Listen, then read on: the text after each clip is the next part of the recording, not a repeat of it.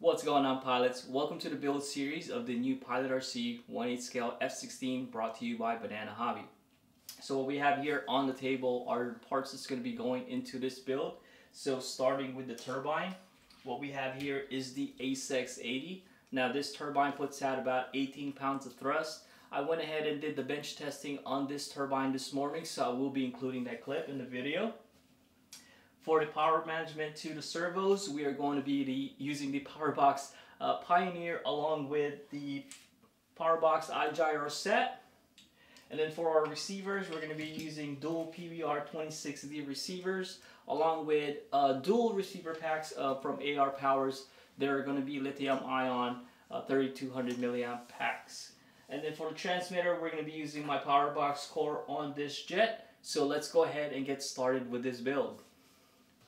Alright, so we've got fuel valve is open. I've already primed the fuel line here.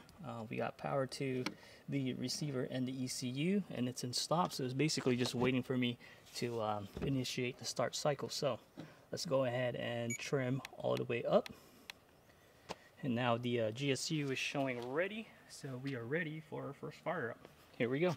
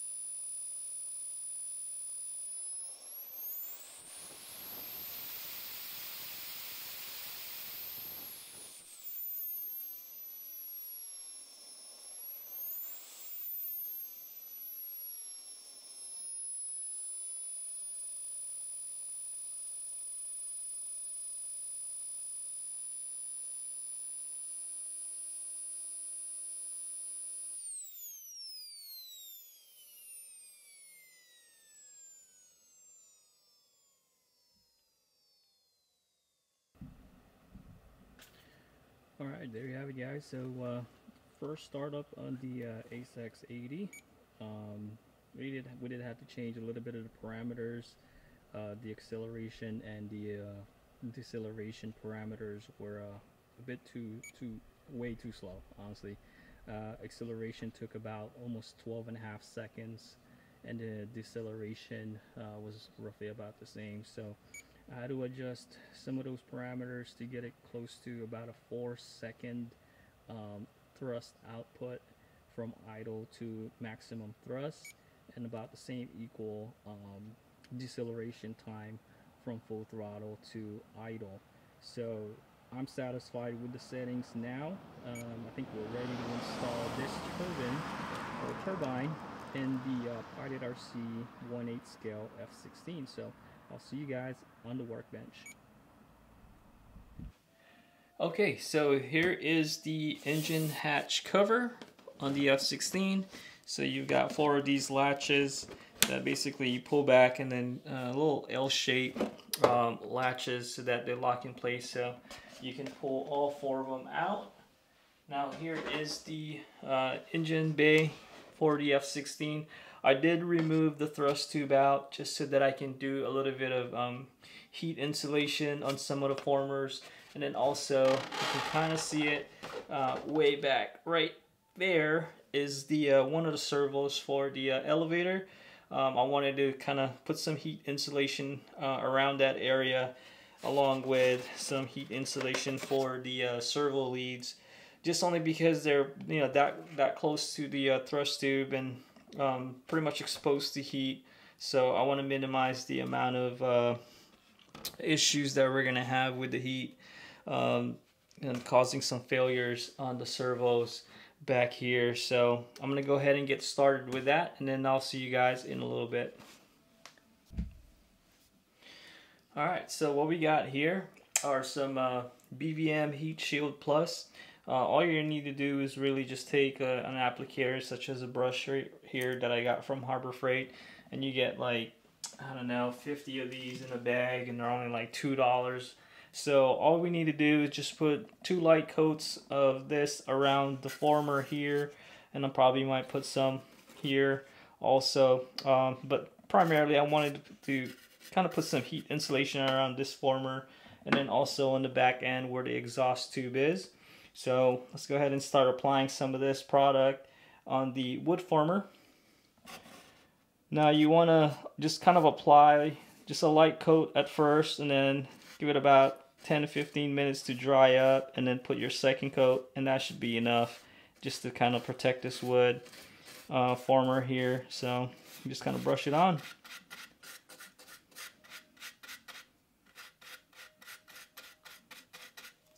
Alright, so we got our second coat of the BVM Heat Shield Plus on that wood former. It's just currently still wet, it's drying up right now. And then I want to show you guys what the elevator servo is back there. And then there's 2 servo leads that go on the right side of the jet. So one for the elevator, and the other one comes out from the top for the rudder right there. So those exposed servo wires, I'm going to sleeve those wires using those heat protecting sleeves, and then probably put a tape of that aluminum heat shield tape also back there, just so we can insulate the electronics a little bit from the heat coming out of that the turbine. So we're gonna go and move on to that step, and I'll see you guys in a little bit.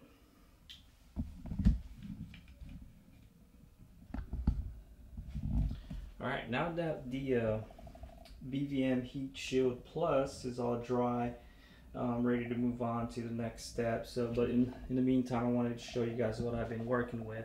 So originally the elevator servo was zip tied pretty much right here along the turbine mount, and I just felt like that was way too close for the turbine exhaust nozzle. So I moved it a little further outboard, you can see it there, and I put some aluminum heat shield tape over it, and I've also insulated the elevator wires so that it's just kind of protected from the heat. And then way back there you can see a little bit of the heat aluminum shield tape also to protect the servo lead to the rudder. And then on the rudder servo lead, I installed the Pilot RC flush mounted servo connector that just pretty much looks like this little thing right here. The camera to focus. Here we go. Now you get a pack of these from Pilot RC, and I actually have a pack sitting right there on the table. You get a pack of those with the hardware included, and it just makes it look a lot cleaner setup rather than seeing a servo lead flapping around just like the aileron servo is there. So I'm gonna do the same thing to that connector also, to just kind of make the jet look a lot cleaner when I'm done. So that's where we're at right now with this build. And then if you guys notice, the thrust tube has been removed. I already did that not just because I wanted to do the heat insulation to the wood formers, but also I'll show you guys how I measure my distance from the exhaust nozzle from the turbine to the bell mount. So we'll do that next. Alright guys, so what we got on the table is our thrust tube from the F-16, our turbine, and the adjustable square that I have here. This square I got from Harbor Freight. I think it was like less than $10 for this thing. What I really like about it is it also has a level built in. So what I use this thing for is measuring the distance from the beginning of the bell mount to the beginning of the thrust tube. And what I simply do is put this up against the face of the bell mount and just measure to see where the beginning of the thrust tube is. So I've already did this ahead of time. I got a measurement of 2¼ inches, and our target goal for the distance from the exhaust cone to the thrust tube is 1.5 inches. So basically all I'm going to do is subtract 1.5 inches from 2¼ inches, which gives us roughly about 3/4 of an inch. Alright, so now that I got 3/4 of an inch there, I'm simply going to put this right up against the exhaust cone, and then I'll mark to see where that ends up being. And then when we install the turbine in the jet with the thrust tube, I basically just line up, get you guys to see it, basically just line up where the beginning or the face of that bell mount is to the lines that we're going to be putting on this exhaust cone. So let's go ahead and do that measurements and then mark the exhaust cone and install it in the F-16. Alright, so now that we've got our thrust tube installed back in the jet, we're simply going to place our turbine right on the turbine rail, and we're just going to position the turbine to where it lines up with the face of the bell mount. So right now it's not perfect, but I just wanted to give you guys an idea of how my process is when I am installing the turbine and basically judging or measuring the distance from the beginning of the exhaust cone to the beginning of the thrust tube. So then once I'm satisfied with the position, I'm going to be looking down the exhaust end of the jet to make sure that I am lined up perfectly straight in the thrust tube. I'm not, crooked to the left or to the right, and just making sure that that thrust angle on that turbine is perfectly straight down the runway. So we're going to go ahead and do that, and then mark where our holes are going to be drilled out, and then bolt this turbine down. Alright guys, so we pretty much got the ASX 80 bolted down on the turbine rail, and if you look directly above the jet, we are still perfectly lined up with the front face of the bell mount. So now let's take a look at the exhaust tube and double check to make sure we are perfectly centered down the tube. Now it's a little tricky, but yeah, we are pretty dead center in the thrust tube. So I'm satisfied with that installation. Let's go ahead and move on to the fuel plumbing. The first thing I'm going to do is remove that fuel tank and just double check, inspect all the plumbing, and then clean the inside of that tank. So we're going to go and get started on that. Alright guys, so what we have here is the fuel tank for the F-16. So what I'm going to do here is just basically inspect the fuel fittings to make sure that they were installed properly at the factory. And then I'm also going to clean the inside of this fuel tank with some denatured alcohol, just to clear out or flush out any debris that may have been still inside the tank during the manufacturing process. So I went ahead and already unloosened the bolt that holds this pressure fitting in place. I'll pull the fuel plumbing out, and as I suspected, and this is the reason why I removed these things and inspect it the factory just used zip ties to hold the fuel lines in place. That's not good enough. So what we're going to do is we're going to cut these zip ties out, and I'm actually just going to go ahead and do it properly this time with double wrap safety wire. And you want to make sure you do that because the last thing you need is, after all that time you spent building these jets, only to have your fuel fittings fail on you and cause issues, or you in the long run potentially shutting down the turbine because it is starving of fuel while you're flying. So we're gonna go ahead and get started with that process, and then I'll show you guys when it's done. Alright, so here it is, the completed reassembly of the fuel line fitting. So if you guys can see closely, the camera is going to focus on it, but we now have safety wires installed. So that is a lot more reliable than using zip ties. So now I'm satisfied with this setup, so we can actually go ahead and install this thing back in the fuel tank. So the fuel tank has already been cleaned out and dried, so this is ready for reinstallation back into the jet.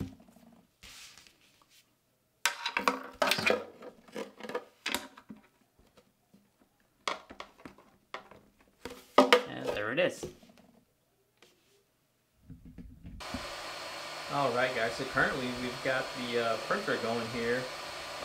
What it's printing right now is the mount for the Festo on and off ball valve that we're going to install in the F-16. So once this is done printing, we'll get the plumbing completed on this F-16 build. So I'll see you guys in a little bit, alright? Alright, so we finally got our 3D printed ball valve mount completed, and it is now going to be installed on the F-16. So basically the base plate that was 3D printed, once it's done, we just snapped the ball valve in place, and we're going to find a location to install this on and off valve in the plumbing. And then if you guys are wondering where the fuel pump is installed, so currently with the factory UAT, I've already removed the screws so I can show you guys. I decided to mount the fuel pump directly below it. So under that is the mount for the landing gear, and we have at least like an inch of clearance maybe between the bottom of the UAT and the top of the fuel tank, so plenty of room to install the small fuel pump for the ASX80 in there.